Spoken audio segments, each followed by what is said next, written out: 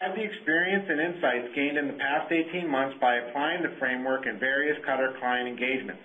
Dr. Gatt will put special emphasis on critical success factors for making the Technical Debt Initiative work for you, your company, its partners, and its customers.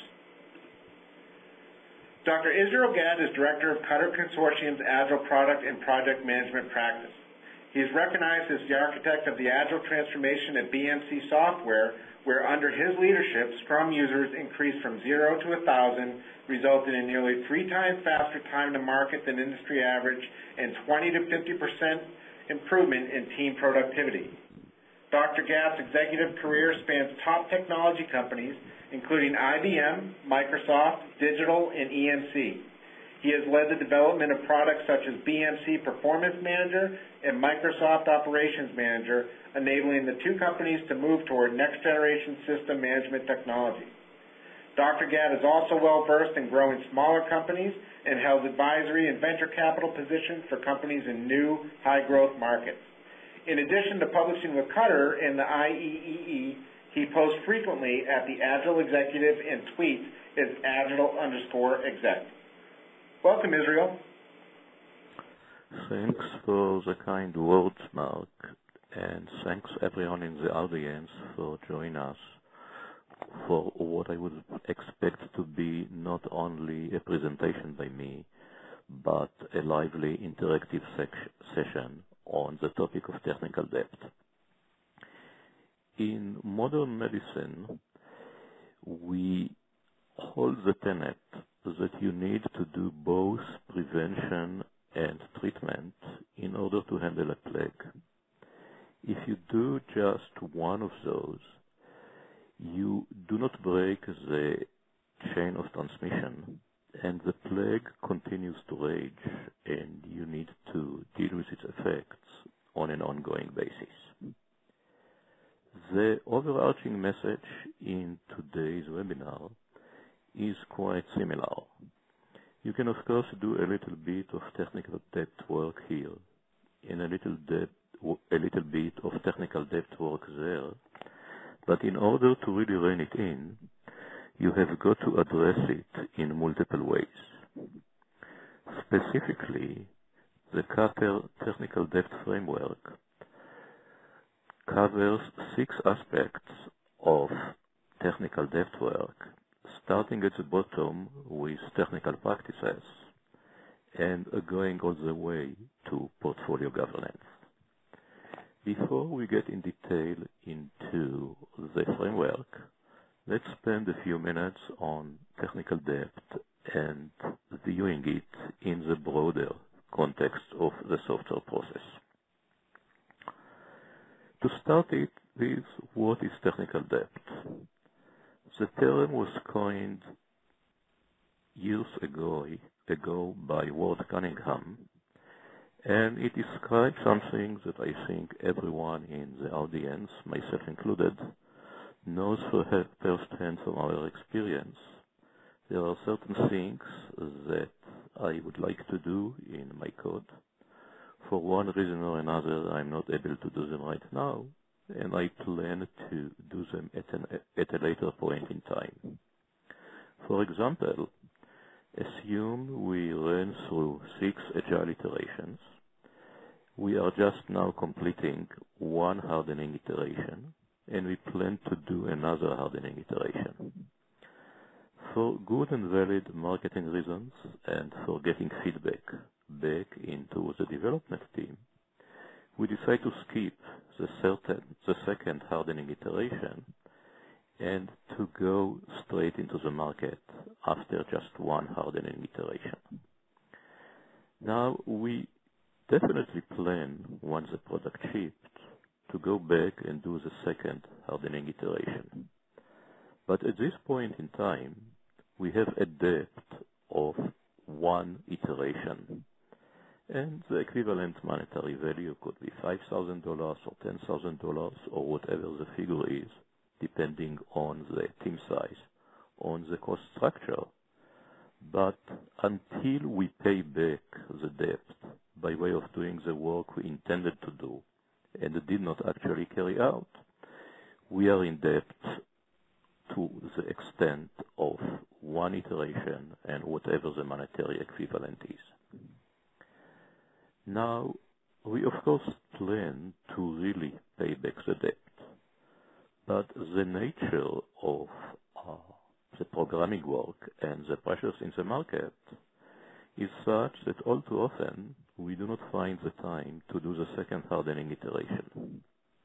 Moreover, in the next release, we do some other shortcuts, the way we did in this release. So little by little, the technical debt accumulates. And at a certain point in time, it starts being very, very clear that the software that we have is suffering from quality problems. We will be characterizing the quality issues in the code by way of technical debt and share with you which components we typically use and how we look at the overall technical debt. But before I get into that, I would like to make one point crystal clear. Technical debt is about doing the system right, what we call intrinsic quality. It is not about doing the right system, which we usually call extrinsic quality. In other words, technical debt or low level of technical debt is a criterion for success, a necessary one, but it's not sufficient. You might be doing wonderfully on technical debt and still fail in the market if you are not in touch with the customer, their requirements, their changes, etc. Conversely, you might be able to very well cater to the needs of your customers by way of providing them rich functionality, but if your technical debt is high, the quality issues will get you. For example, the system will collapse every so often in the hands of your customers.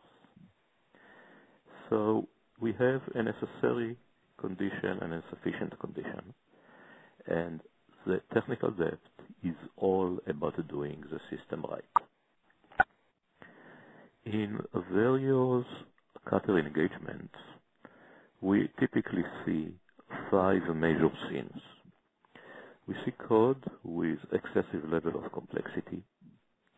We see code with a lot of duplication, for example, with device driver, where it's quite clear that somebody picked a block of code from one place and hurriedly put it in another place and did not have the time to really fit it to what it needs to do. We see a lot of rule violations, for example, lack of braces in a Java if statement. We see lack of test coverage, which means basically that we are flying without a safety net. Namely, things can happen because we have not gone through the various branches in the code in terms of testing them. And we often see lack of good documentation on publicly exposed APIs. I would say most of the times those are the big 5 that we run into, and if you are able to address them, you probably will be in a very good shape. To give you an example, here is an engagement that colleague Chris Sterling and myself have done about, I would say, 2 years ago. We looked at 200 lines of code, and we figured 500,000 level of debt. The breakdown of the debt is depicted in this pie chart. As you can see, test coverage, the red section of the pie, is something like 60% of the debt. So it probably amounted to $300,000 or the like. If you move on to the next one here, complexity obviously was something like 10 or 12% of the overall debt. So for the circumstances of this client, The big thing was to catch up on test coverage and not necessarily start immediately with complexity or with rule violations. It would not hurt, but the big thing was lack of test coverage. Here is another example, courtesy again of my colleague Chris Sterling, which gives you a typical picture of a project dashboard that we will provide you as part of an engagement. In this particular case, we are talking about 162,000 lines of code, and we are talking about technical debt at the amount of $100,000. So we have a situation where the level of technical debt, all in all, is about $2 per line of code, and we zero in on various components of the technical debt. For example, if you take a look at complexity, you have a histogram of methods per level of complexity. If you take a look at the first bar here, we have something like, 7,000 or 8,000 methods with complexity of 1. On the other hand, we have some amount of methods with complexity per method of 12. And obviously, those would be one that we would focus on and start fixing. If you take a look at the left at the levels of complexity per class being 30.9 and per file being 42.2, those are general warning signs.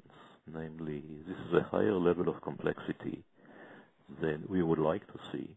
And in a few minutes, I will tie it into error proneness of various classes and modules. If we move on to the business of duplication of code, you see it flagged here being 7.1%. And this is usually an unsatisfactory state of affairs. So we actually have this bar here as an alert to point out to the programming team that this is something that you need to worry about. And if we take a look at rule violations, while there are a lot of rules that are not in compliance, the important thing is we have 0-1 on blockers and 0-1 on critical rule violations. So the picture leaves something to be desired, but it's not requiring urgent action. Now, here we are with this kind of dashboard at our disposal. And the question really that this seminar addresses is, what do we do with this kind of data? In order to get into this question, we will step back for a minute and look at technical debt in the overall context of the software process.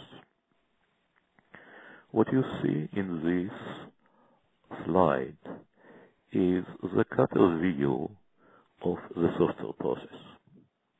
You have the process as a first gear, and this could be Kanban, or could be Scrum, or could be Crystal, or could be APM, or whatever method you use to produce the software. We, of course, look at proficiency of the software. So, for example, we may look at how well we are doing retrospectives, or how well we are doing release planning, etc. However, this to itself is not sufficient, because I might be doing retrospectives better than anyone else in the world, but it does not amount to much if my output, namely the code, is not of high quality. So we look at the process in the context of the quality of the code we produce. And this is an extremely a data point of extreme importance, the process.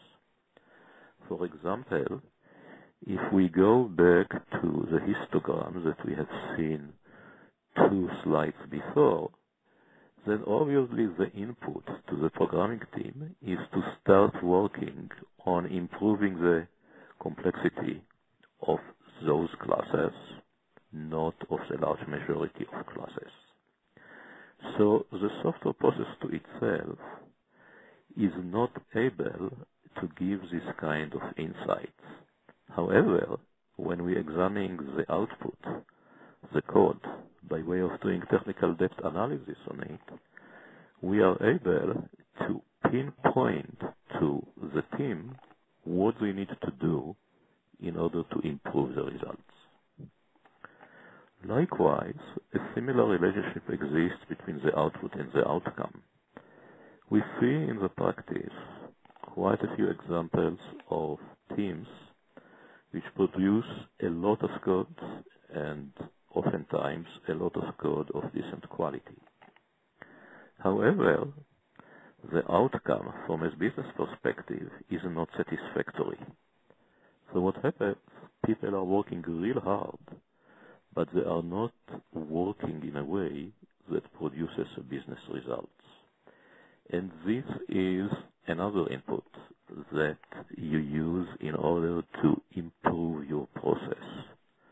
Namely, yes, we produce a lot of code, but something could be wrong, for example, with respect to the amount of technical depth that we carry, which does not enable the business results to be as good as we would like to.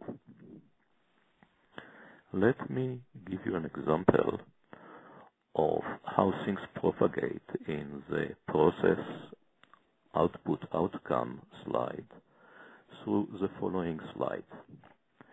What you see here is cyclomatic complexity per file on the horizontal axis. So for example, where the marker is right now, the cyclomatic complexity per file is about 50. What you see on the other axis is the probability that a file would be error-prone. So if we look, for example, at cyclomatic complexity of 74, the file in which it was diagnosed is 98% guaranteed to be error-prone. Conversely, if you go to cyclomatic complexity of 11, the file statistically will be error-prone only at 28%. Now, those measurements can be done on an ongoing basis as part of the software process. And if you disregard what they tell you, there will be hell to pay down the road, because the cost of fixing a bug in operations is usually two orders of magnitude higher than the cost of fixing it while it is still in the lab. So, you have the predictive power here of cyclomatic complexity, and you have the ability to stop propagation by way of not allowing, let's say, files with cyclomatic complexity over 38 to be deployed or to be part of the release. The release would not come out until the cyclomatic complexity has been taken down to 20 or 15, or ideally you would like it to be 11 or lower. Now, technical depth every so often propagates in spite of all our efforts to stop it, and it really has quite a few bad effects on productivity. And I would just like to mention one aspect of it, which is taken from Jerry Weinberg's book, Quality Software Management. This chart that you see here is really the amount of time that I am able productively to spend on the task as a function of the number of tasks. So if I have one task, obviously I spend 100% of my time on it. However, if I have 5 tasks, as here, 75% of my time is spent in context switching, getting out of the zone and getting into another zone, and then getting back into the original zone that I was in. And only 25% is left for working on the tasks. So most of my effort is wasted in context switching, and I have got 25 divided by 5, which is equal to 5. Only 5% of my time is available for me to work on my task. And this is quite characteristic of environments in which the technical depth level is high, because I, as a programmer or a tester, is being hit time and time and time again, but things that I must address because the production line is down or similar problems. So what happens, instead of being able to focus on the next release, devoting 100% of my time to the next release, I get pulled out time and time again to take care of various things of the past, and as a result, my productivity with respect to my number one task goes down the drain. Now, when you look at it, as Jerry suggests, from a system thinking point of view, you actually realize that there is a vicious cycle which is described in this slide. Let's assume I am the development manager for some project. And of course, there is pressure on me from the business to deliver by a certain date, etc. And with the best intentions on earth, I might take some technical debt. Let's say skip the second hardening iteration that we talked about before, and say, well, I will fix it afterwards. Afterwards being after we released it. The fact of the matter is that oftentimes I do not manage to find the time to pay back the debt. I can't generate the 2 weeks that are necessary to do the work. Moreover, because I am under a lot of pressure, some of the fixes that I do are workarounds. I don't have the time to really do a thorough fix which will maintain the structure of the program.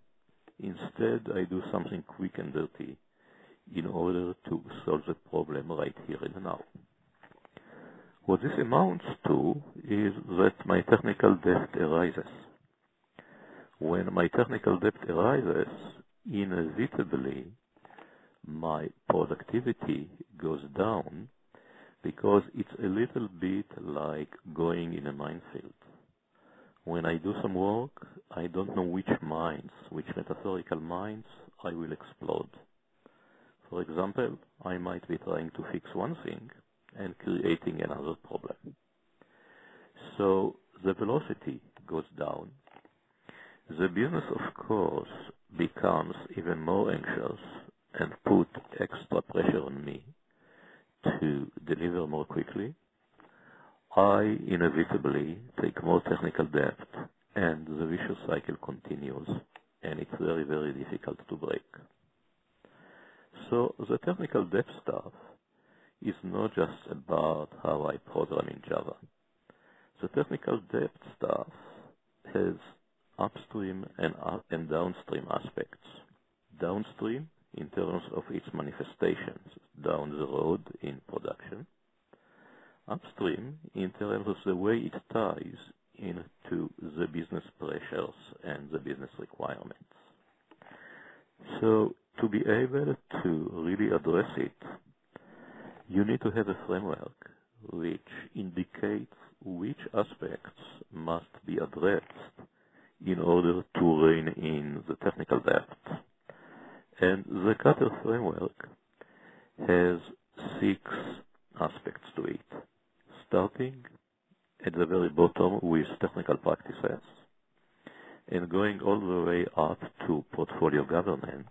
And as I mentioned earlier, you need to do all six in order to effectively rein in your technical depth.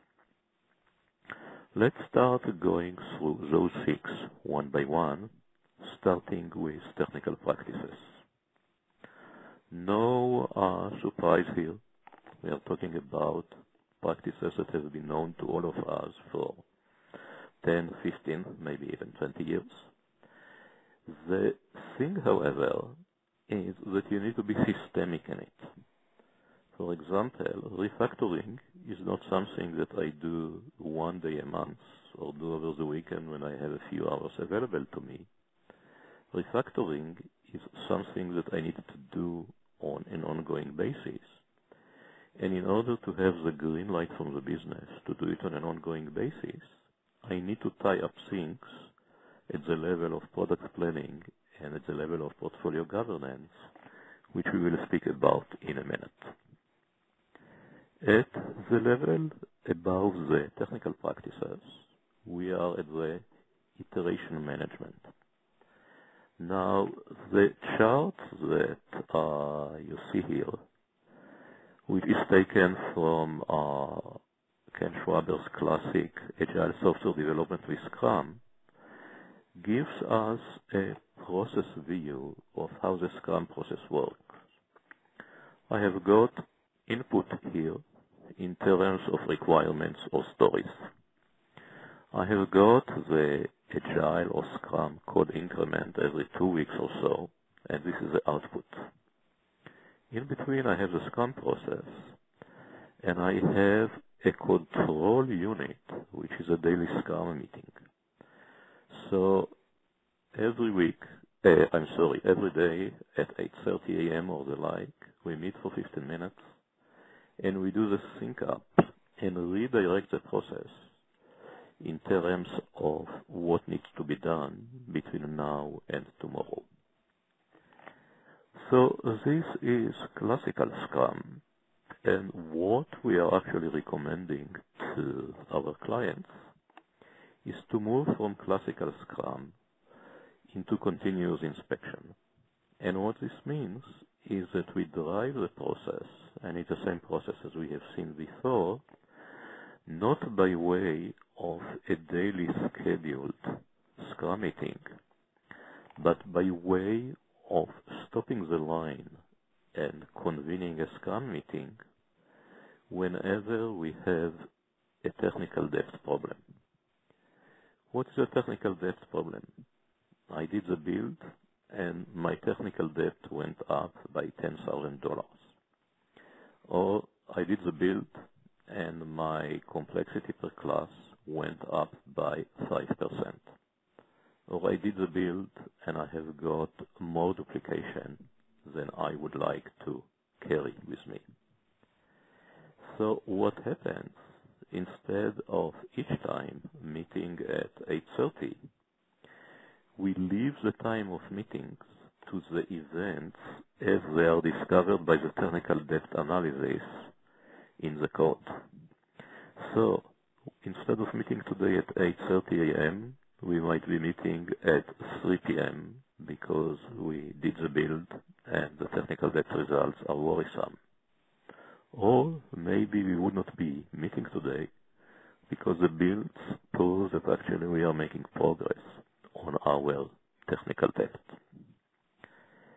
A typical example, which one of my clients is using very, very successfully, is combination of cyclomatic complexity with statistical process control methods.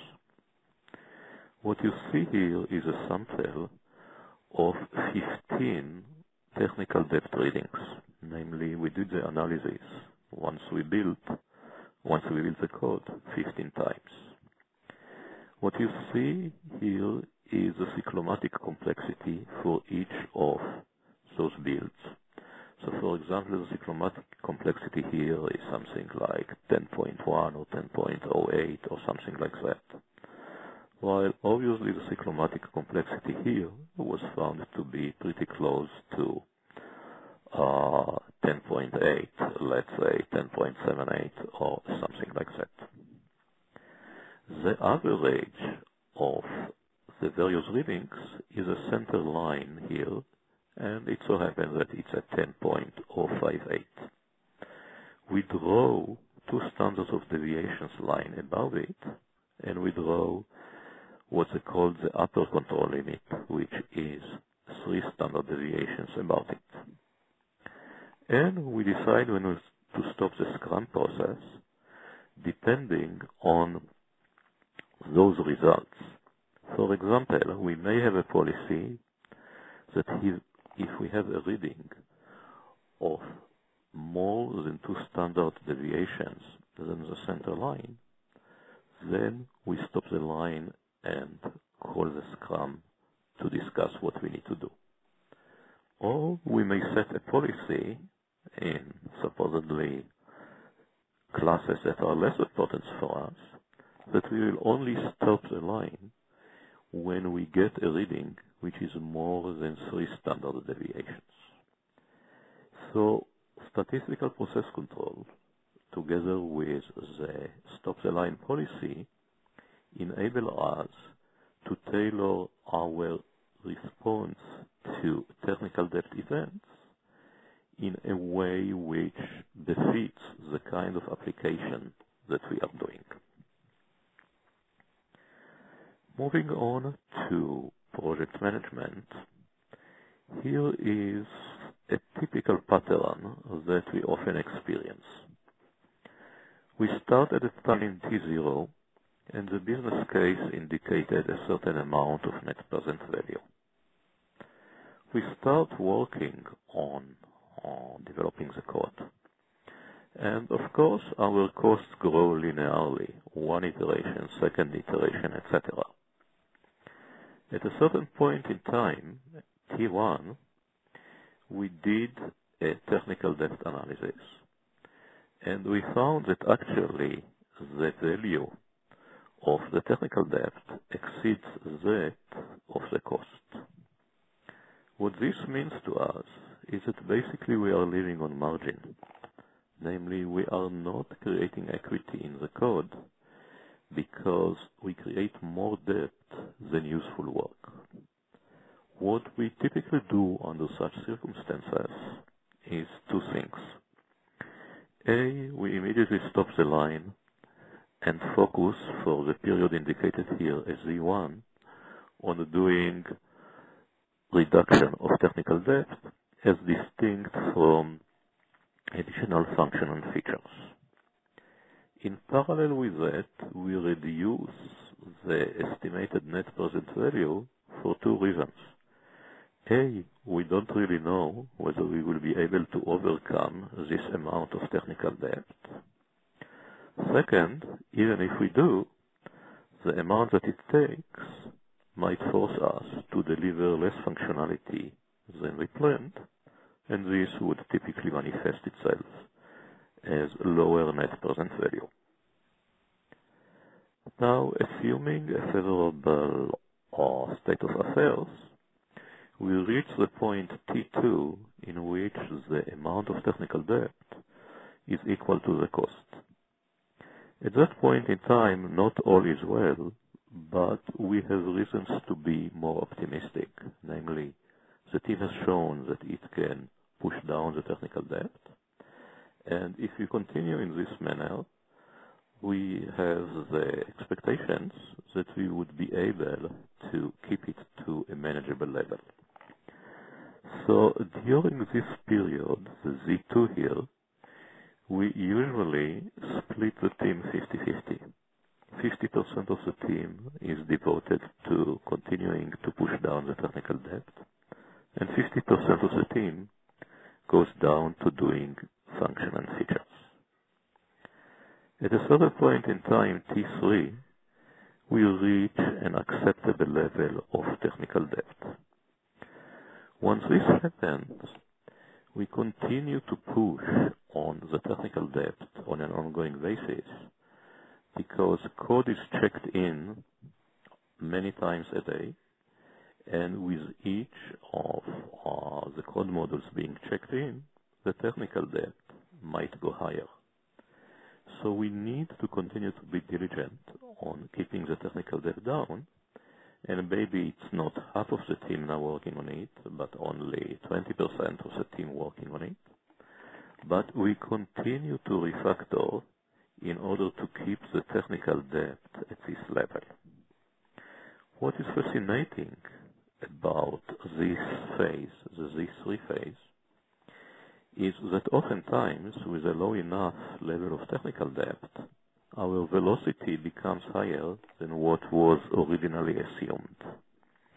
When this is the case, we are able to produce more functional features than originally planned, and if we have enough runway, we might over-deliver, and as a result, we might actually see higher level of net present value. So the technical debt enables us to manage not only the iterations, but enables us to manage the ongoing project work.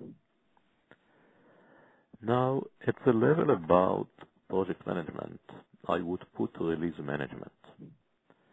And what you see here is the very same Scrum process that we talked about before, the event-driven Scrum process on the left side. On the right hand, you have a similar process for IT operations. And what we do, we put in a gate in the transition from development to operations. And the gate may have many attributes that needed to be fulfilled in order to pass it, but the most important one is the technical debt. There is an agreement between dev and ops as is what is acceptable in terms of technical debt. And for example, it could be that we shall only deploy code with technical debt density of less than $2 per line of code. Or we would only deploy code with cyclomatic complexity per class less than 15. And it can go on and on with various criteria, technical debt criteria, as to when will the code be deployed. And this simple arrangement has two major benefits. A, if all else fails, you stop the propagation of technical debt at this point in time. Namely, it does not get deployed. If necessary, it gets back to development to rework and reduce the technical debt. Second, it happens every so often with agile teams that the respective velocities in development and the one in IT ops are not similar.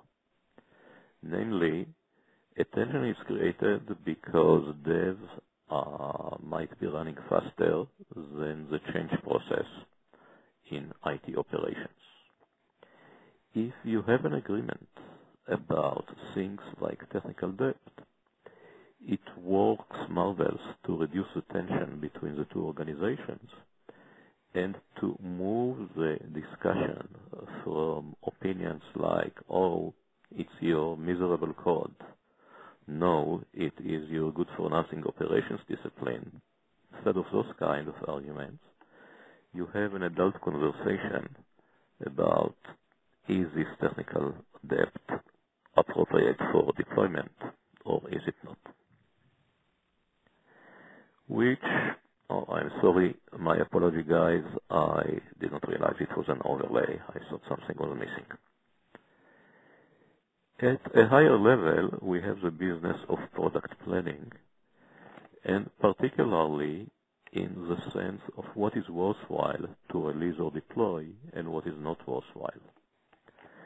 What you see on the left-hand side is a typical iron triangle. I am being held as a development manager for schedule, for scope, and for cost. Obviously, those are very, very important, but I would say I could deliver to those three constraints code of poor quality, and I could deliver code which does not really have much business value. So what happens? Scope, cost, and schedule are really constraints. They are important, but they are only one of three. I need to be very, very mindful of the quality of the code that I produce, and I need to be very mindful of the value that I produce. And you can make a whole bunch of planning decisions by playing with those three things: value, quality, and constraints. And let's take a look at this example here. If you take a look at the costs, it's $1 million. The expected final value of the investment is $10 million. So on the face of it, we are talking about 900% return on investment, namely 10 minus 1 divided by 1 is 9, which is 900%. And many companies would be quite pleased with this level of debt.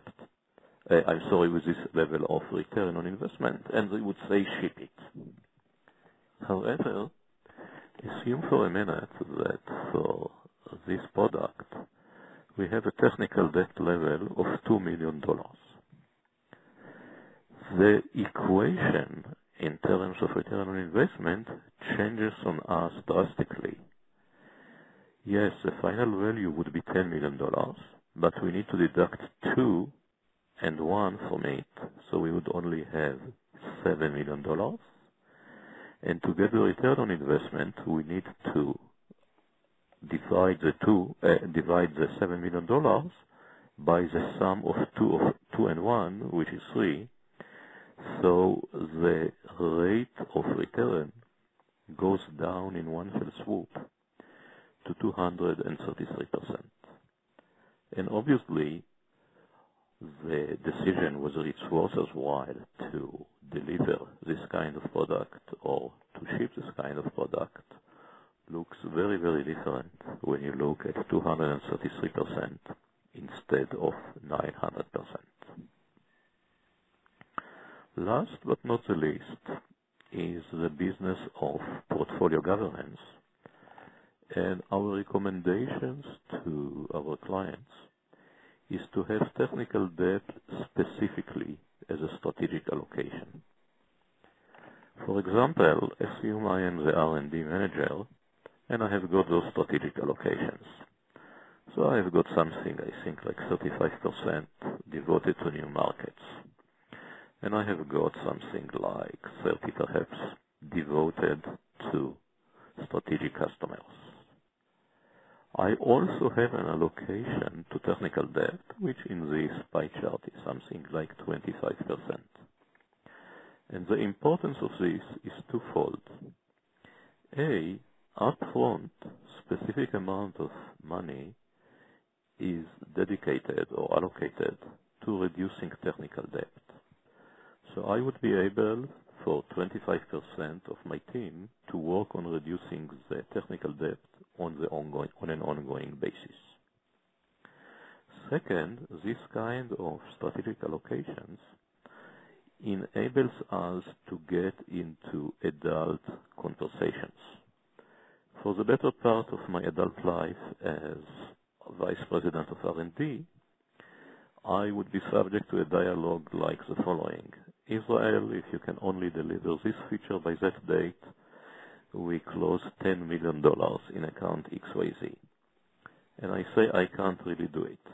And Vice President of Sales tells me, what's wrong with you, Israel? Don't you want additional $10 million to our revenue stream? And I say something like, well, I really want it, but I don't think I can do it. And usually, depending on the person that I speak with, I hear some snake oil like, oh, Israel, a person like yourself and a team like our team could certainly do that. So the discussion becomes a pissing contest. Instead, if Vice President of Sales comes to me and says, we have got this $10 million opportunity, I am able to say things, if appropriate, like, look, I have not been spending enough on technical debt because I was following tactical sales opportunities. I actually this quarter spent only 90% of my resources instead of 25% of my resources on reducing technical debt. And I'm very, very concerned that there would be hell to pay if we don't address it. So yes, I would have loved to capitalize on the opportunity you bring to the table, but I simply cannot do it, and here are the numbers to prove it. So instead of the opinion of the Vice President of Sales versus my opinion, it becomes a matter of whether I abide by my allocations or I do not abide by my allocations, which is a much healthier discussion. When you take a look at all those 6 aspects that we talked about, it leads us into ultimately the question, so how do we rein in technical debt? And I would open it up in a minute to suggestions from the audience, but I would like to prime it with 3 core principles. The first one is a mindset.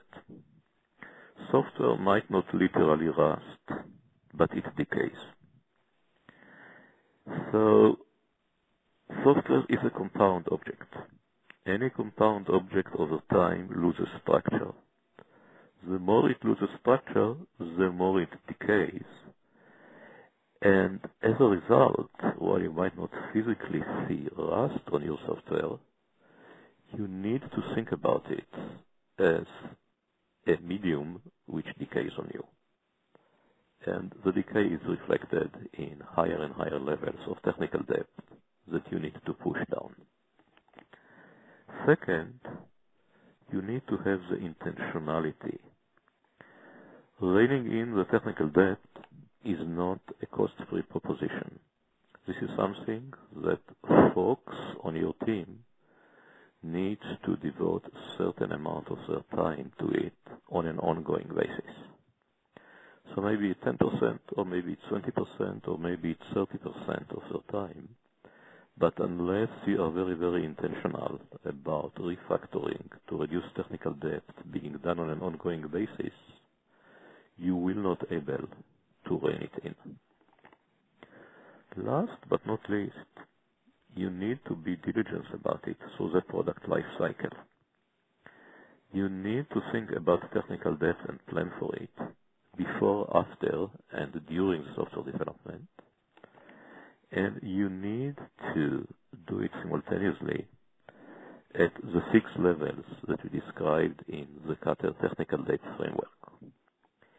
If you do so, our experience is that the prospects of reining in technical debt are quite good.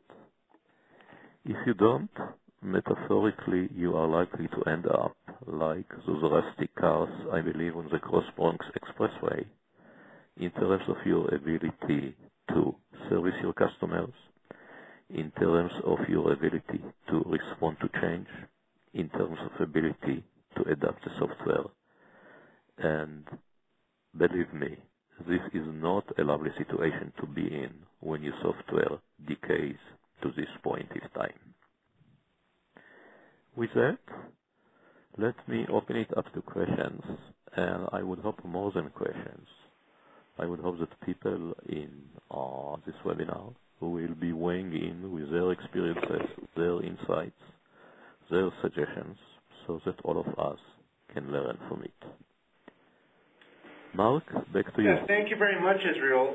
At this point, we're going to move to the Q&A session.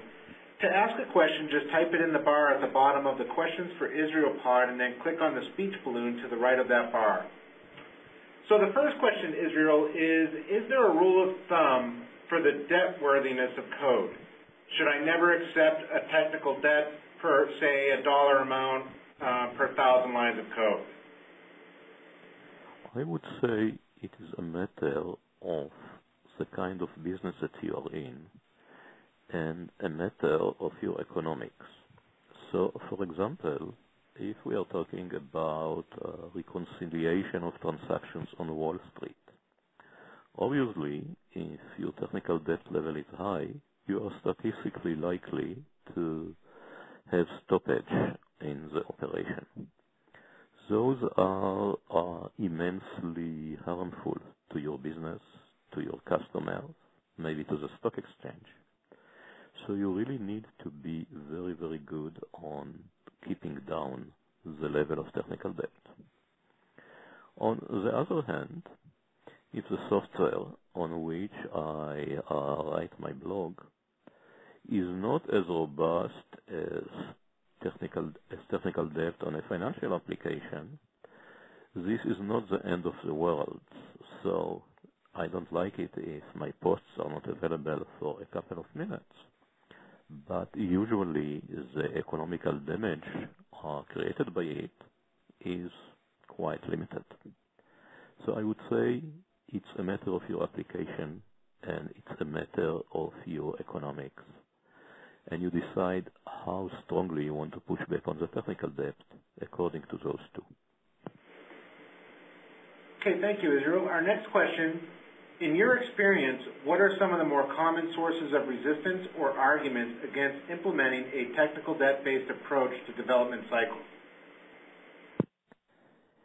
I would say it's primarily a matter of the software proficiency in an organization. And when I say software proficiency in the organization, I do not mean my ability to code well in Java or in any other language, but it's a matter of the overall system, marketing and sales and customer support, etc., to understand what technical debt is and what it means to the business. If you go back to the three gears that we have been on a little earlier here, technical debt is not about the purity of my code. Technical debt is about my productivity because today's things will affect my productivity tomorrow. And it's about the business outcome because I might spend a fortune to fix a technical debt in the field. So you need to look at it like, let's say, your blood glucose level when you have your annual checkup. You may choose to disregard it, but it would be, or it would have consequences down the line. Same here, namely, when we see resistance, it's usually a matter of not being able to comprehend the full picture, which is depicted by those three gears. So you have technical debt, it reduces your productivity. It also increases your costs, and your business outcome would be less than desirable. So unless the overall system understands it and builds it into its fabric of processes, you will not be able to have an end-to-end technical debt reduction initiative. Okay, thank you, Israel. Our next question, how do you sell technical debt to business? The metaphor to toxic assets like CDOs in your Path to Agility talk some time ago was illuminating. Are there other metaphors that we can use at the executive level?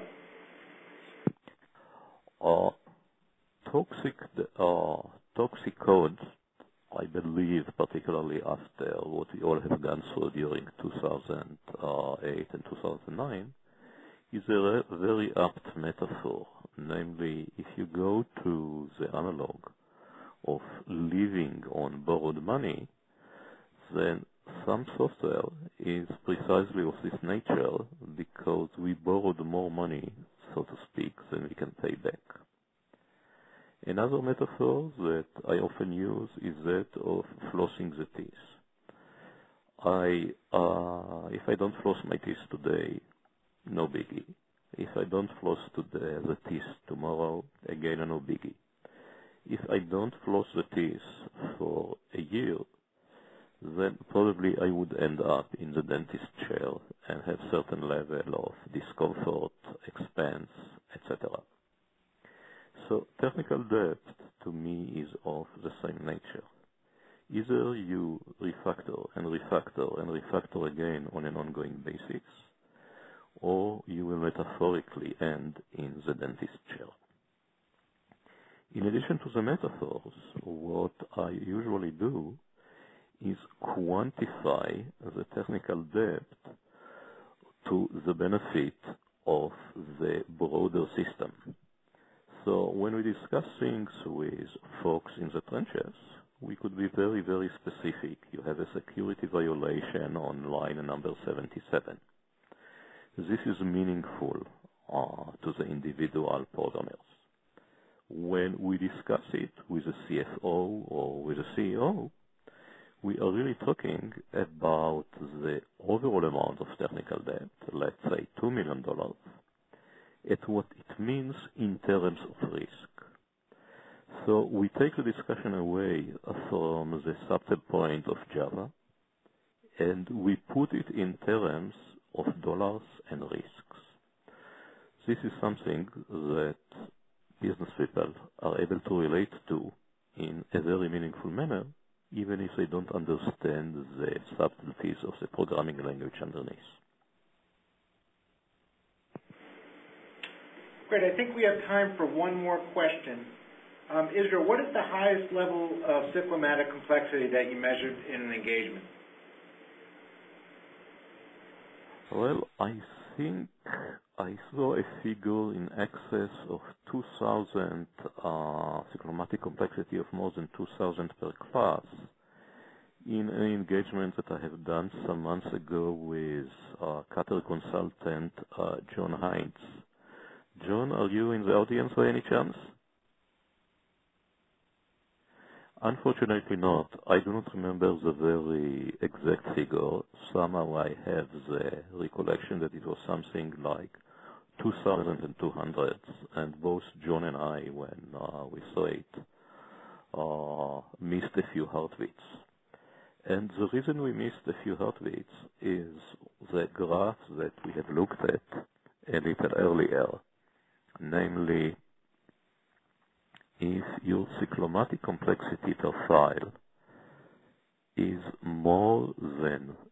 equal to 74, you have 98% prospects of your file being error-prone. Obviously, when your cyclomatic complexity is 2,200, you are guaranteed to have an error-prone model. Moreover, it's usually a red flag in terms of the programming discipline in the team. Namely, something is, everyone has some level of technical debt. However, have a technical debt with cyclomatic complexity in the thousands. Something is quite wrong in the way we do things. It might be as simple as poor understanding of the programming language or some other things, but you need to address them. It's more than this specific class. It usually indicates some lack of expertise. Great. Well, thank you, everyone, and thank you, Israel. If questions were not answered due to time, we will follow up with those questions after the webinar. On behalf of everyone at Qatar, I'd like to thank you for joining us today. If you have any further questions or comments about the content presented in today's webinar, we encourage you to call or email Israel at igat@qatar.com. Please visit qatar.com and go to the events section where you can register for other upcoming webinars and events.